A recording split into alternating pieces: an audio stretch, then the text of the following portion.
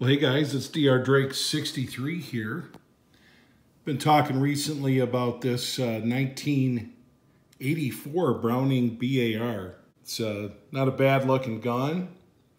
We did though find that we had some cycling issues that I surmised were related to the magazine, which you see right here. And this actually comes right out. And I had surmised that there might be some issues with the feeding, with the leaf springs, something along that line.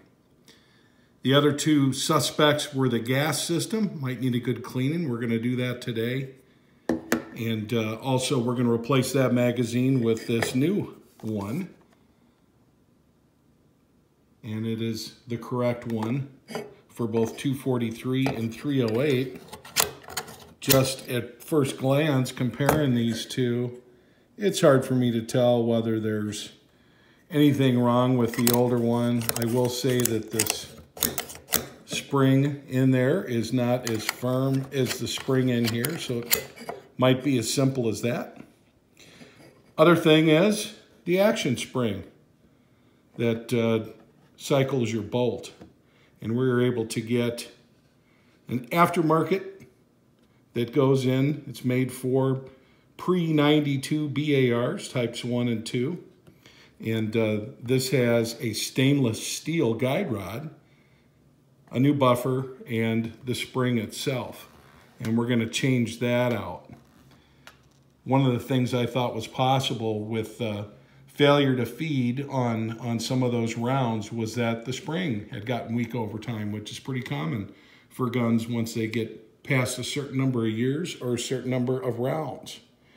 So that's what we're going to do today. And then we'll see how she shoots. Stay tuned. I will tell you, this is the follower on the old magazine, and it's kind of dented up. And the bolt traveling over that over time is going to do that. But compare it to the nice sharp lines of the follower on the new one. Could that have something to do with it? It's possible. I think if it is magazine related though, more than anything else, it's going to be this leaf spring. And you can see right there, it just pops right in. So that's a part you can replace as well. I went ahead and just said, let's get a brand new magazine. If anything, I'd like to have a spare, and maybe we'll look for a leaf spring for the older one. So we're going to take this down to such degree that we can access the gas system and we can take out the guide rod and replace it.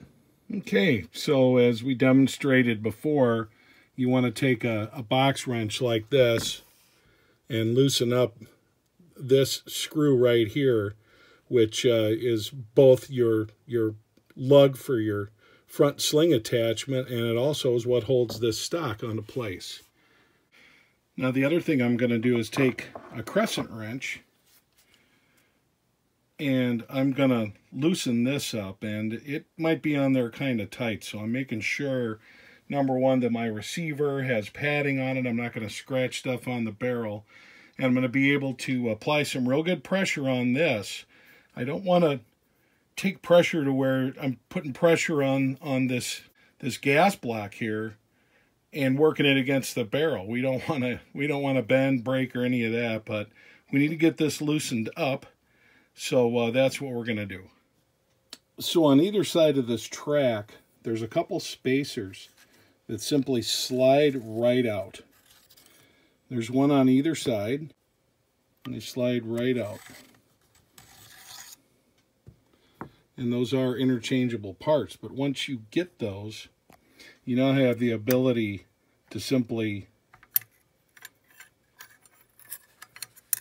take this off. And again, same thing on the other side.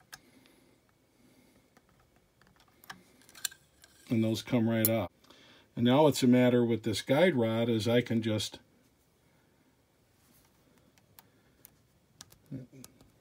looking at the old spacer there, you see right there, we're going to replace that apparatus. But basically now it's a matter of just pushing this back and disconnecting the guide rod. This thing was a real booger, and what I ended up having to do was put the block in a bench vise to make sure that that's the only thing we were turning, and I was able to get this screw to loosen up. It wasn't easy though.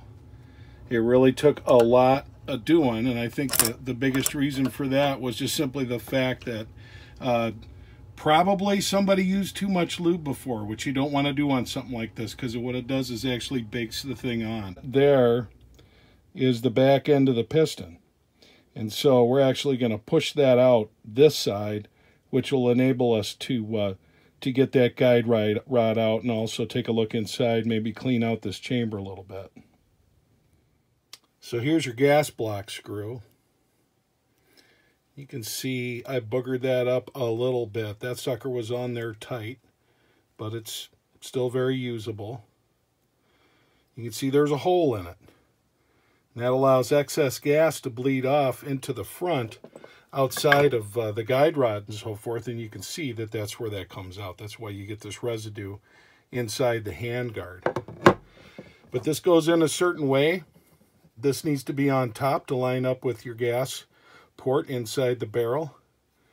We're gonna clean this down real good, but then put it back in dry. As you can see right here, that's the inside of your gas block. It's not too dirty. I mean, I'm gonna clean it out good, but you do want it to be dry for sure. And once you have that that short piston out, it's real easy to go ahead and remove your guide rod and this piece that slides along the front, and this is the part your piston impacts and drives it back. So here you go. So I'll clean the inside of this out good and clean this part real well. And here you see the old guide rod, and there's two pieces of metal here that sandwich on the end. And this is your buffer right here. And this, I'm going to replace everything except I'll reuse these two pieces, but the spring, the old guide rod, and all that will go. And the new guide rod is stainless steel, which is a good thing. Here you can see the old buffer.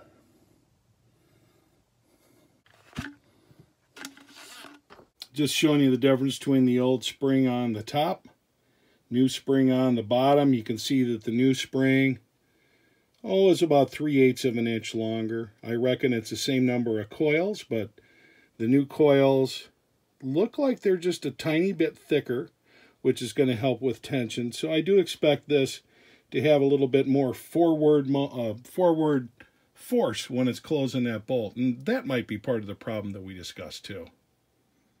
So here's my new spring and guide rod assembly. I've got that new buffer sandwiched in there. We're going to do a nice wipe down cleaning of these sidebars, as well as those spacers. And we're going to clean these pieces off real good and knock any residue that's inside of the gas block as well. I didn't see a lot though. I don't think there's an issue with that being overly dirty. Caliber brush works really well in this. You could probably use a shotgun wire brush as well. But it's not real dirty in there, and this thing is a nice tight fit as far as getting it nice and clean. We'll show you what that looks like when we're done. Nice and shiny and clean, and I have not put lubrication in there. So I've got these pieces clean. I just want to show you how easily this travels in and out. And this is your short stroke piston. This is what makes it all happen. Now I'm going to put just the very tiniest, like half a drop on my finger, and cover this thing, and then wipe it down, and then reinsert it.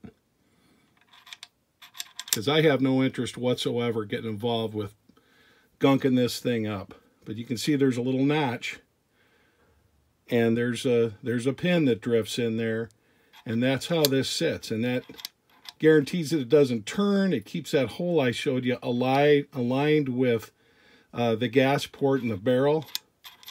But there's absolutely nothing that's going to keep this from functioning properly.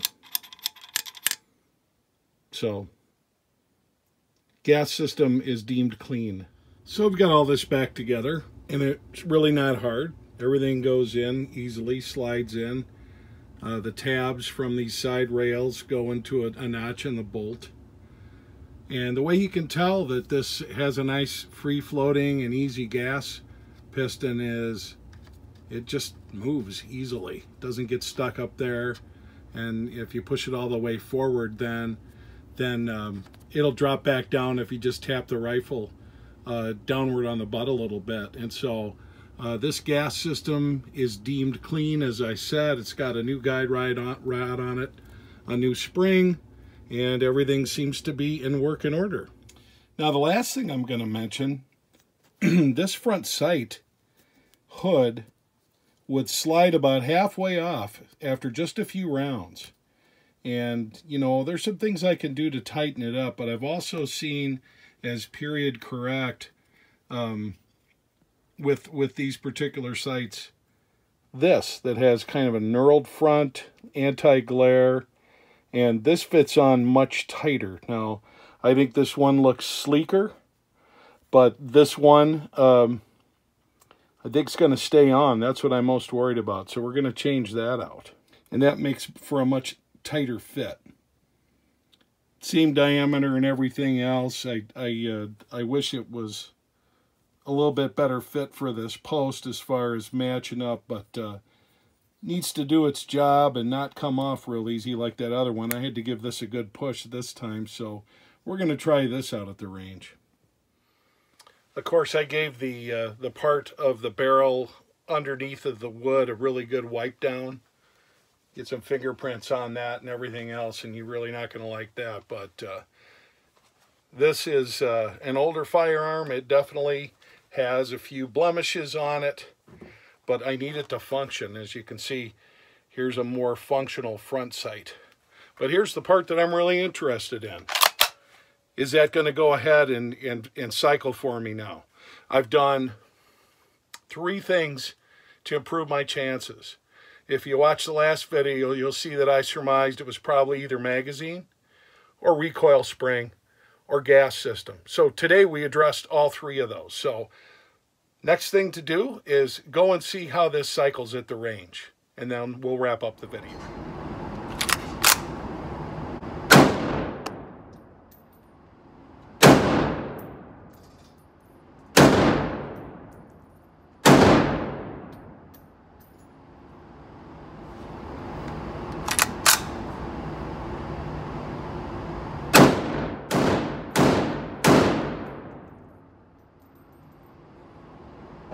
Very happy with those 4 on the bottom. Those are my quick follow-up shots, and here's taking a little bit more time. And obviously we could do a lot better if we had a scope or something of that nature resting on a bench. But very happy with how this is working. You'll also see real quick that front sight hood stayed on nicely, which is another thing we were trying to accomplish. So overall, got to be happy with the results here. And as you'll see here, I'm going to do some rapid firing, first in slow motion and then in normal speed.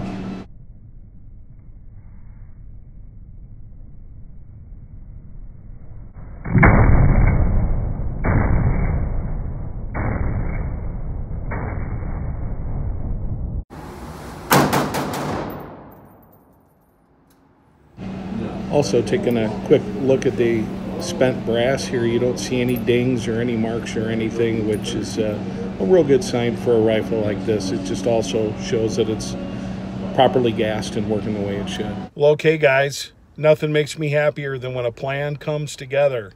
I did bring the old magazine along with me today, but did not test it out against the old one. For all we know, that was the ultimate problem. And we get a little bit more time and a little bit more 308. We'll go ahead and do that test sometime later on. But point is it's fixed rifle, works perfect.